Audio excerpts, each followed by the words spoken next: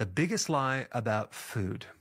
Now, from a very early age, we've all been taught that saturated fat and cholesterol is really bad for our hearts. So, in fact, it's going to kill us, right? So, when you eat lard, red meat, butter, it's going to clog your arteries. But actually, what is cholesterol?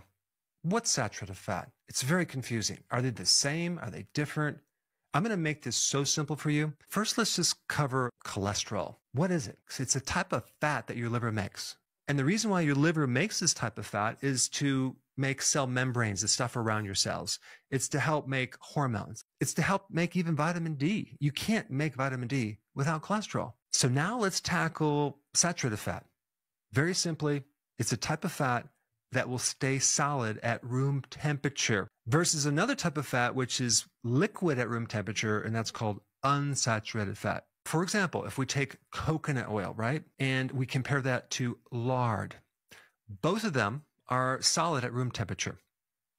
Both of them have saturated fat. And interestingly enough, coconut oil has 87% saturated fat compared to lard, which only has 47, not even 50% of it is saturated fat. Out of all the different types of saturated fat, the one that has the biggest so-called bad influence on your cholesterol is something called myristic acid. Myristic acid has been studied and found that it can increase your bad cholesterol. Myristic acid by itself is very high in coconut oil, but only 2% of the saturated fat in red meat is this myristic acid. So tell me why saturated fat is bad if it's in coconut oil. If we have two concepts, one is that consuming cholesterol increases your cholesterol.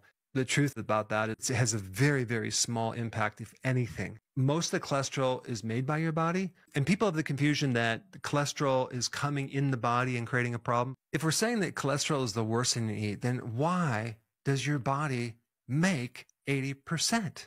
Is it trying to kill you? No, it's trying to help you. It's trying to get you to survive. If your body makes 80% of your cholesterol, if you add a little bit more, guess what? Your body makes less. There's a little bit of a thermostat there adjusting. If you eat more, it makes less. If you eat less, it makes a little bit more. But if you eat sugar, that will definitely increase your cholesterol. If you're eating all this sugar, the average person consumes way too much. So the motor can't handle it. So it has to put it in storage. So it starts to convert it as fat and cholesterol. So again, you've been told a lie that these foods are bad. It's okay to consume steak, lard, butter. There's not much of a difference between those and coconut oil. So now that we've covered the greatest lie, let's talk about the biggest truth. Cholesterol only becomes bad when you combine it with sugar, smoking, trans fats, seed oils. One of the problems with these is how they're made. They go through an industrial assembly line of chemical solvents like hexane, that's in gasoline.